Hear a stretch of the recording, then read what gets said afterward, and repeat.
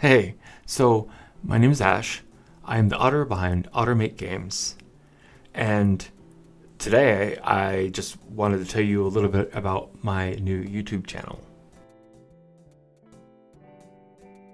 I've been in this game industry for about 14 years now. 10 of those years was working AAA, and awesome experience. Like, being able to work with some of the most smartest and talented people in your field.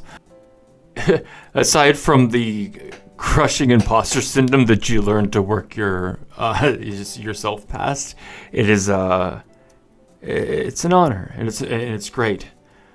Which makes it difficult when you realize that you kind of need to move forward into your own way. For me, that's telling stories.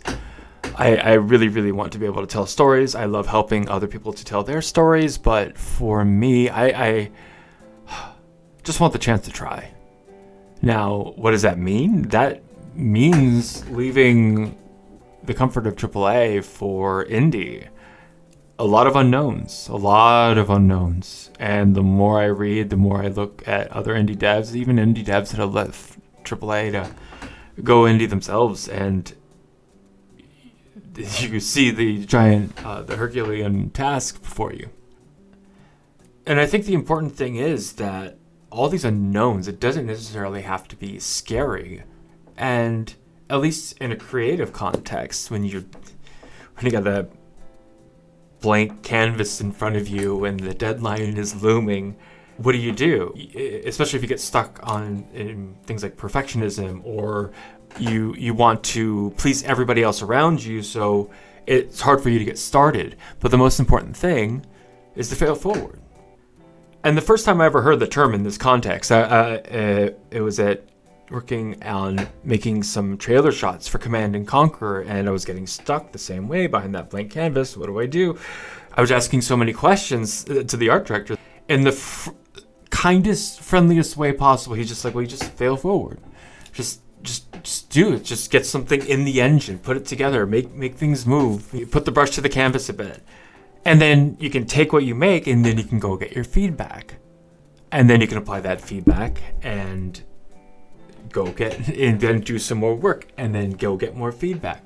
This is called iterating, because you're iterating the steps of getting feedback and applying it to your work. And eventually you get to a point where the work, ideally, does what you intended from the start. Or it becomes a conversation about why it didn't get to the intention. But both are valuable. Yeah. That's what I would like this channel to be.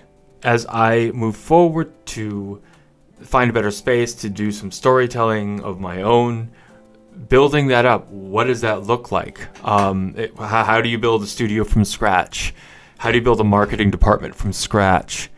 And if that sounds like your jam and you want to hear anecdotes about the industry while we kind of learn and try to grow, then please like, share, and subscribe, and stay tuned for my next video when I talk about what's the smallest unit of story in a game.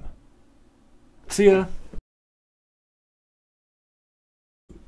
Talking to somebody, it's not just this microphone that just sits there staring at me, unblinking.